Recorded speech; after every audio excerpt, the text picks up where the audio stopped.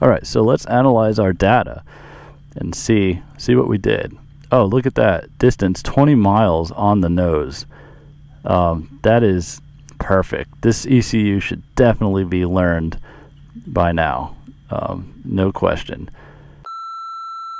So my camera battery rudely expired on me before I was starting to talk about this, so I'm gonna start over on it. But we tracked our ride and we're gonna analyze that. So here's my ride, my Rever ride. So it was a 43-minute ride, average speed 27 miles an hour. I was sitting there for a long time. Distance exactly 20 miles. So that's really cool. That means whenever I have to initialize this ECU, I know exactly what I got to do. Max speed, that's a bit concerning, 64 miles an hour.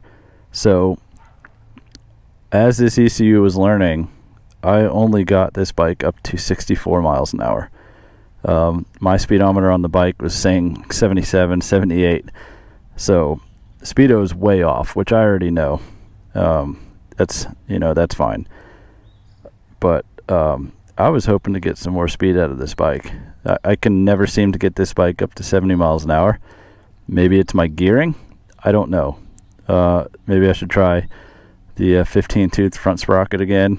But kind of geared this bike up for romping around the neighborhood and messing with the kids and stuff when they ride the Pee-wees. So I'm not overly concerned about max speeds, but I would like to see that number higher. So I'm not sure if the ring gap is causing a compression loss and I'm not getting as much compression as I should be getting, although the bike feels more powerful overall. This bike definitely picked up power, picked up feel. I can wheelie easier. So I don't know exactly what it is about these little bikes that seems to hit some sort of ceiling or wall when you start trying to get top speeds. I'd like to hit 70 miles an hour, but I don't know if I'm going to be able to do that without going big bore or something more extreme. Basically, it's big bore that I'll have to do. I don't really want to do that.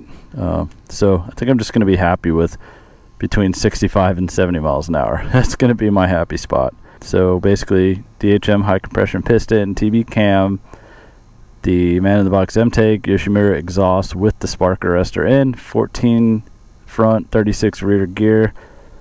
The Shinko mobbers, they might be cutting a few miles per hour off. So I'd say if I was a little bit lighter, clocking in at 200 pounds nowadays, a little bit shorter, or I could tuck better, and I had street tires on, this is absolutely a 70 mile an hour bike. But in my current state, I don't think I'm going to be able to breach that 70 mile an hour mark unless I lose about 20-30 pounds and I'm able to tuck myself in better to get the aerodynamics where they should be on the bike, which I don't really think is going to happen. So we'll be happy with 64, 65. Maybe that'll pick up as the rings seat in. You want to make sure your ring gaps aren't going to close up on you. So I'm not terribly sad about that. One more thing I wanted to show you that I noticed. I want you to look at the fuel gauge. Can you see the fuel gauge? that is almost back at a half a tank. You saw in the beginning, I filled this bike up to the top with the 93 octane, and 45 minutes worth of riding and 20 miles.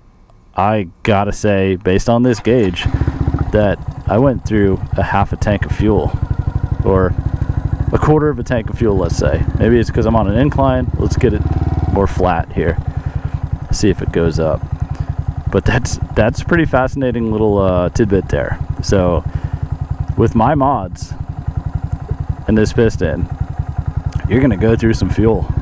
So fuel mileage, if you want to do long hauls and fuel mileage and stuff, you probably should just keep your bike stock. Stay off of a road that goes faster than 55, because the mods really play into your fuel mileage on these little bikes. So fun little fact there. Thanks for watching. Appreciate all of the subscriptions, all of the feedback, and everything you guys have been doing to help me build my channel. So thanks, and we'll see you on the next one.